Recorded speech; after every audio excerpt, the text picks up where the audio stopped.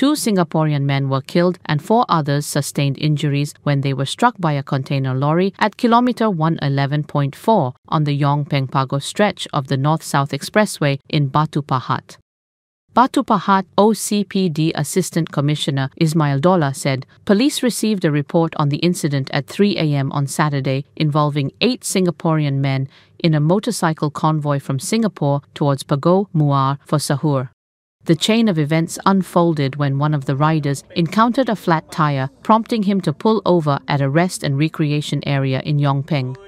Meanwhile, the remaining 7 riders were waiting for their companion in the emergency lane when a lorry unexpectedly veered into the emergency lane, colliding with them.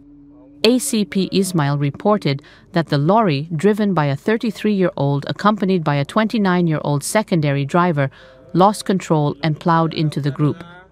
As a result, 2 men, both 26 years old, lost their lives at the scene, while 4 others sustained serious injuries and are currently undergoing treatment at Sultanah Fatimah Hospital in Muar. The lorry driver, his partner, and one of the convoy riders were unharmed. The driver, who tested negative for drugs and alcohol, has been remanded from March 23 to March 25 to assist with the investigation.